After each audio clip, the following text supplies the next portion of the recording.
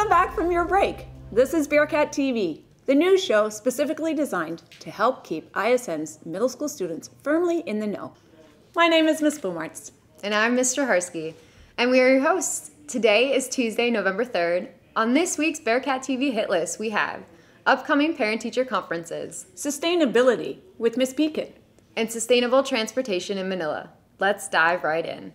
First on our hit list is upcoming parent-teacher conferences. Right now, your parents can still sign up for a 10-minute Zoom conference with your teachers. Conferences are taking place from Tuesday, November 10th through to Thursday, November 12th. Each of these days, students will only have classes till 11:30. There will be no afternoon classes for students. Parents will be meeting your teachers from 12:30 to 5:30 p.m. each day via Zoom. There will be a few changes to your schedule next week. On Tuesday, November 10th, we'll follow a regular morning schedule. On Wednesday, November 11th, Grade 6 will have some changes in their schedule. Grade 6, you will begin the day with C block, followed by D block. Grades 5, 7, and 8 will follow their regular Wednesday morning schedule. And lastly, on Thursday morning, all grades will follow an altered schedule. On Thursday, November 12th, the first block for all students will be B block. The second class will be C block, and the third class will be A block. Rest assured, an email will be sent to all students with this new schedule. Our next topic this morning is about sustainability. Let's hear more about this topic from Ms. Pekin. Thank you, Ms. Blomarts. Each year our school sets a goal so that we may continue to grow as a school to be the best school we can possibly be. I know many of you have set yourself goals in classes or just personal goals, either short-term or long-term. We call school goals school-wide priorities. They are typically an area of focus for 1 to 2 years. The decision as to which goal to choose comes from feedback from student surveys, faculty and parent surveys, other school-wide data and conversations that take place each school year. Last year, we chose a goal of sustainability, and this is continuing into this school year as well. It also aligns with our school-wide mission statement.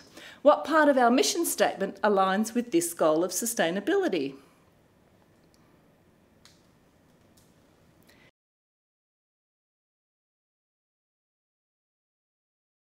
If you said involve our community in sustaining and safeguarding our environment, ding, then you were correct. One simple definition of sustainability is meeting the needs of the present without compromising the needs of the future. This could be food, water, energy, clothing, transport, and many products we use each day. It's an important topic, and there are some awesome ways we can all live more sustainable. Last year, our focus was BYOC, bring your own container. And when you come back to campus, you'll also need to bring your own cup, plate, fork, spoon in order to purchase food. Today, I'm just going to share one sustainable tip which was also shared in the most recent edition of Balatang Bamboo and comes from Hey Min, and the heading of her article is Single-Use Masks Are the New Plastic Straws. So can you guess what today's sustainable tip is?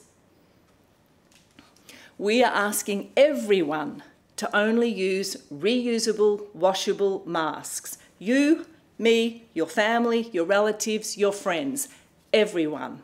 In fact, anything you can use over and over is always a good idea. The alternative is using a single-use product, which creates enormous amounts of trash and often ends up in our oceans and killing marine life. So, our sustainable tip is reusable products. Shopping bags, lunch boxes, cups, and now masks. You, me, everyone. We got this, Bearcats. Now spread the word. Thank you, Ms. Pekin. Some of you may also have noticed more bikers on the streets of Manila. What's up with that? Beginning in March, Manila has been working on creating a bicycle road network to be more sustainable. This alternate mode of transportation has been helpful for frontline workers to get to work during the pandemic after the shutdown of public transportation. Designated bike lanes are built to protect the safety of bikers. Here at ISM, we have several people using bicycles to get to work every day. Let's hear how that's going. Noel, how far do you bike to get to school? Oh, right. From my home to ISM, I got 40 minutes, 10.5 kilometers. It takes 5 to 6 kilometers. Yes, I feel safe biking in Manila because it feels my body healthy, and then less contact to the other people. What changes have you noticed for bikers? Thing is, first, no traffic, less traffic. A big problem of the Philippines is traffic. Now no traffic. Then the pollution. Then also we have bike lane, yellow, orange cone, and the biking is very safe. Do you feel safe biking in Manila? Yes, ma'am. Why? Because of the bike lane that has been put up since the GCQ by the Metro Manila mayors. I think they're more safe cautious now because they invest in the gear that being for the safety of the bikers. Yeah, safe because we have helmet, then we have gear, and my light on my back on my